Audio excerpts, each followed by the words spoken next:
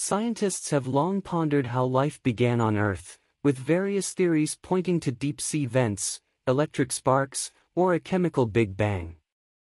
But new evidence gathered from a near-Earth asteroid bolsters one of the simplest explanations: microorganisms hitched a ride on a space rock and set up residence after it crashed to Earth billions of years ago.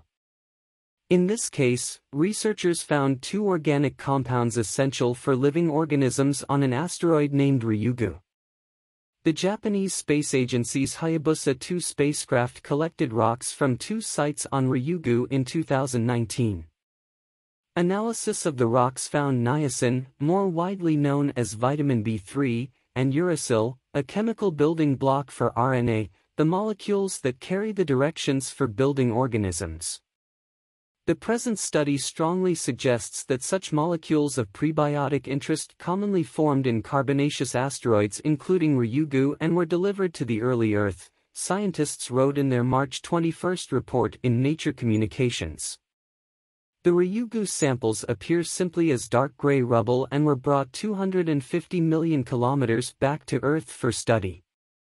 They dropped to the planet's surface in a sealed capsule in 2020 in Australia's remote outback, and were transported to Japan for analysis, the Associated Press reported.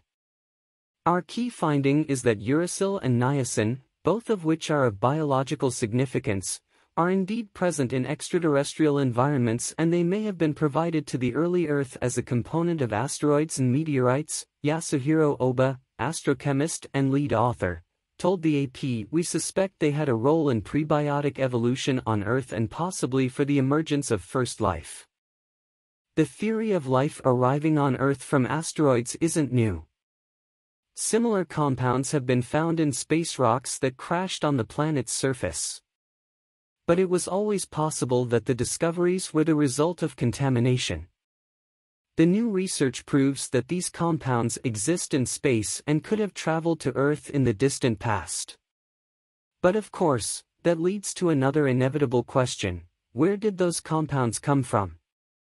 According to the research, the organic matter found on Ryugu may have formed through chemical reactions caused by starlight on icy materials common in interstellar space. So now we have a little more proof that Neil deGrasse Tyson is correct in saying humans are made from the stuff of stars. We are stardust brought to life, then empowered by the universe to figure itself out, and we have only just begun.